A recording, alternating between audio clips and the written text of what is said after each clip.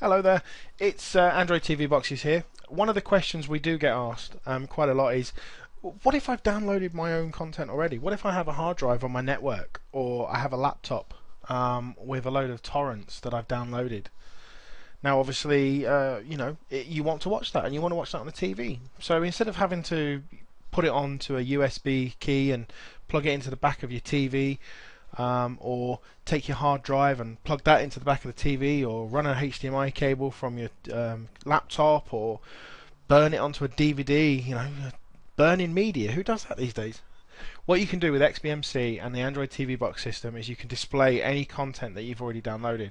And the best thing as well is you can actually catalog that information. So when you do tell the XBMC system to look at it, what it will actually do is it will actually work out all of the content that's installed in the folder, generate all of the folder information, such as what quality of film. It will also obviously display the DVD cover of the film, what score it got on IMDb, what the information is about the film in terms of what the plot is, etc. There's loads of information. So I've got here in my environment, I have a remote hard drive on my network plugged into my Sky Hub using Ethernet. It's a Buffalo Live 1 terabyte. I have a folder shared on there called torrents. So what we're going to do is we're going to use the Samba file sharing protocol to browse onto that hard drive, add the content, tell it what content it is, and then wait a few moments and it'll catalog it for us. So what we need to do is, inside the ribbon, we need to go to videos, go to files, add videos. We're going to browse, Windows Network. Now I already have this added as a network drive just so that I can access it really quickly from my Windows machine. Yes, this is a Windows machine. I'm recording the video for an Android TV box on a Windows machine. Why, you ask? Well, quite simply, recording screen content or screen grab from an Android box is very, very difficult. I can point a camera at the screen, but in all honesty, you're not going to get the clarity that you're getting right now. So the good thing about our system and the way that we've designed it is that we can actually take the code that we've used and use it on a multitude of boxes. So the Android environment itself is Android. You've then got XBMC on top. And inside the XBMC you have our install, which has our customizations, our scripts, our plugins, all the information that we've put together, and we can install that on different boxes. So, by the way, quick sales note, if you do have XBMC and you wish to use our plugins, our working plugins, and have our environment, you can buy our installation. Add us on Facebook /Android TV Boxes BOXES. Drop us a message, say you'd like to buy it. One of the admins will sort you out, and you can install our working application system and have your own XBMC installation. So we're going to go back to the add in the content. So I'm going to go to Windows Network, Data Drive, which is the network name for my device. I'm going to go to Torrents, BitTorrent, which is the folder. Now here you'll see there's a load of stuff. Yes, there was a Photoshop. You didn't see that. So what I'm going to do is I'm just going to select OK. As you can see, it's added the path. It's added a name based on the folder structure. I'm just going to change that to be movies. OK. Now what it's going to ask me is, what content is it? What content do you have? So I'm going to select movies. I'm going to tell it that movies are in separate folders, and I'm just going to go OK.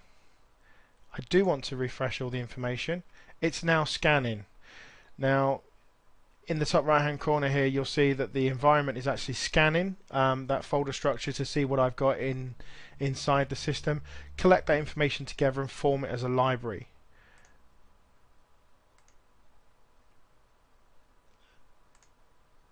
Let's see if it's picked it up yet.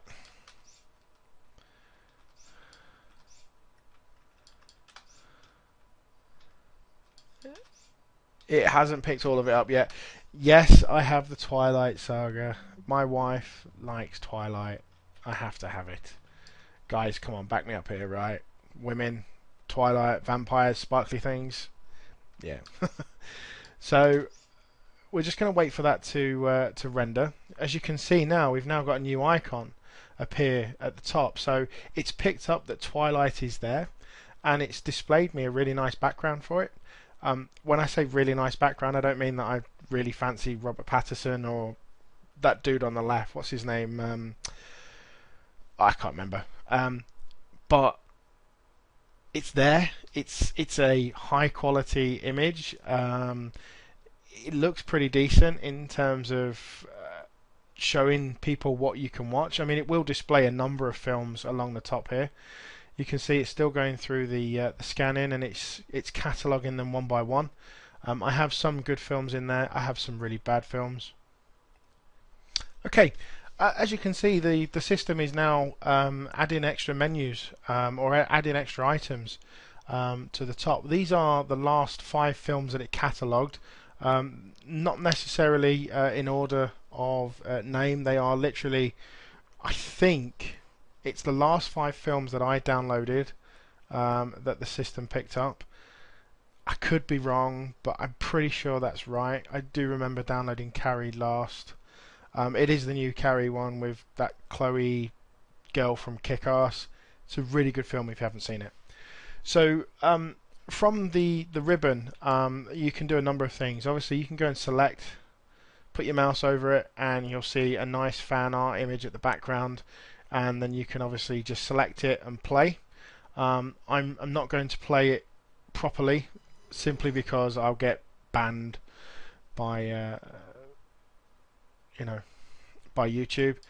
You can scroll across as well, but what we'll do is we'll actually show you the movie system itself. So we go to videos, movies. You'll notice that this was just add-ons and files. It's now expanded. So if we go to movies and we put our mouse over, we can start to see content changing based on what we're looking at. Now, one of the things about XBMC and the way that it works is you can completely customize this environment. So whilst that looks good, I'm not seeing any information about the film. So if I change the view, and we have a different set of environment options here. This is quite a good one. So we're on fan art. You can see here it's got the new tag against it, and if I mouse over, information changes. It tells me what type of movie it is, who was the director, who wrote it, how long it's on for, what its score was on IMDb. So After Earth got 5.3, not very good film really. It's a 1080p copy, so this is a Blu-ray film. This is the sound, the aspect ratio, and what the classification is on the film based on UK classifications. Now you can change classifications to be states. Just go into System and Settings menu, and you'll see the information in there. Captain Phillips. Again, all the information changes.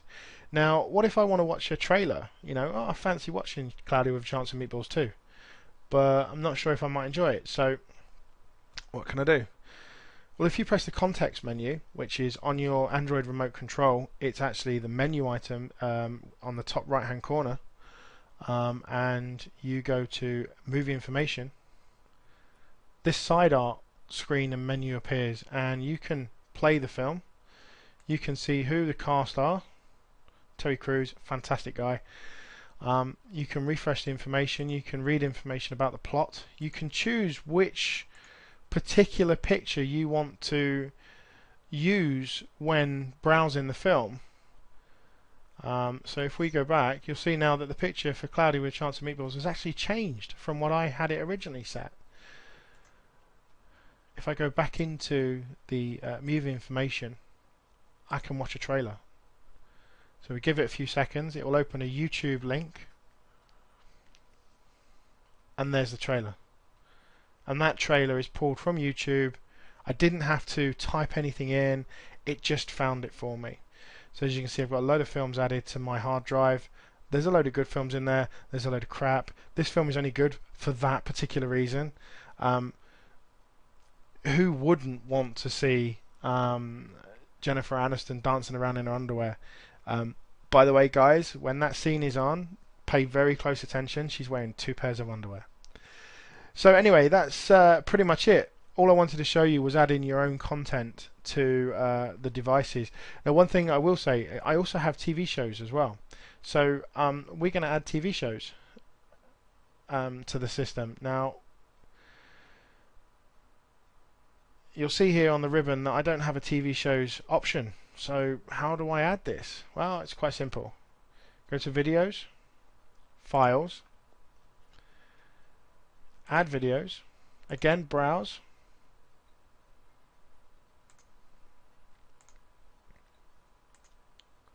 I only have Game of Thrones. I don't like it. I'm not a fan of Game of Thrones, I've got to be honest. Now everyone's probably going to go, oh my god, you're gay or whatever. I'm not. The difficulty with Game of Thrones is that I'm going to sit there watching it, my wife's going to walk in and that blonde bird is going to get shagged up the arse or whatever it is by the guy that was in Stargate Atlantis. I don't even know their names. It's very difficult to watch that. Your wife will think something's going on.